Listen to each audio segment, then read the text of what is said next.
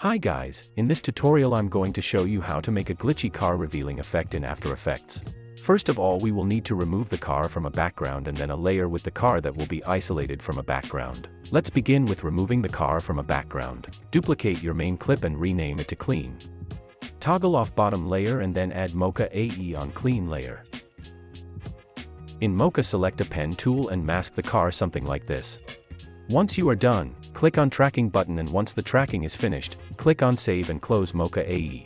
Now expand Matte and click on Create AE Masks. Press M on your keyboard and change Mask Mode to Subtract. Go to Content Aware Fill tab now and click on Create Reference Frame. This will open Photoshop for us. In Photoshop, select a Remove tool and remove that transparent spot. Once you are happy with the image, press Ctrl and S on your keyboard to save it and then close Photoshop. Under Content Aware Fill, make sure to copy my settings and then hit on Generate Fill Layer. Wait until it's analyzing.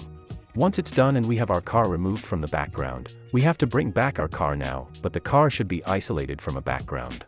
Duplicate your main clip one more time and move it above Fill Layer, then rename it to Car Only. Toggle it on now and then grab a Roto Brush tool and double-click on Car Only layer. Rotoscope the car as smooth as possible. Once you are satisfied with it, click on Freeze button. Once the freezing is done, go back to Composition.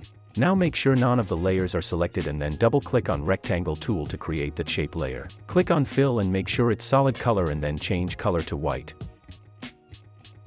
Scroll to the end of shape layer and press P on your keyboard. Click on Position stopwatch icon. Scroll back to the beginning again and then move that shape layer's position all the way left. Scroll somewhere in the middle now so we can see the white layer, cause we have to add some effects on it and we can see what we are changing. Add first effect, Turbulent Displace. Change amount to around 200 and size to around 10.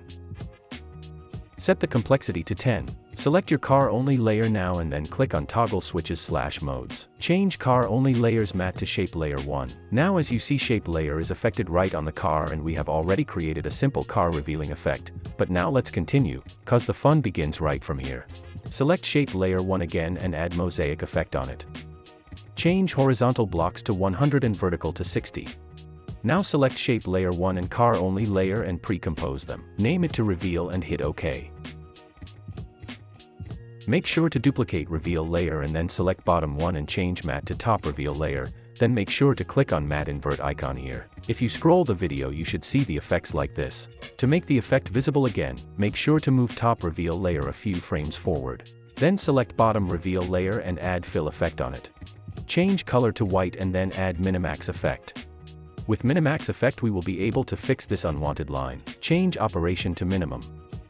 Change channel to alpha and then increase radius until it's fixed. In my case 1 didn't fix it, let's try 2. Now that's fixed and everything looks better. Pre-compose both reveal layers now and name it to Scan. Now go to Projects, then drag and drop Reveal Composition below Skin layer. Select Skin layer now and add Find Edges effect. Make sure to check Invert and then add Colorama effect. Expand Input Phase and change Get Phase from to Alpha. Change Add Phase to a Skin layer. Then expand Output Cycle and change Preset to Hue Cycle.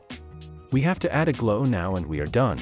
I will use a Deep Glow plugin. If you don't have it, DM me on Instagram and I will send you Deep Glow and other plugins for free. Note, for some users messages are not showing up on Instagram and some of you may not send me messages. I don't know why that happens, and in case if you won't be able to write me, use email to contact me or comment on my any posts on Instagram. Simply write a word, plugins, and I will send you all my plugins for free.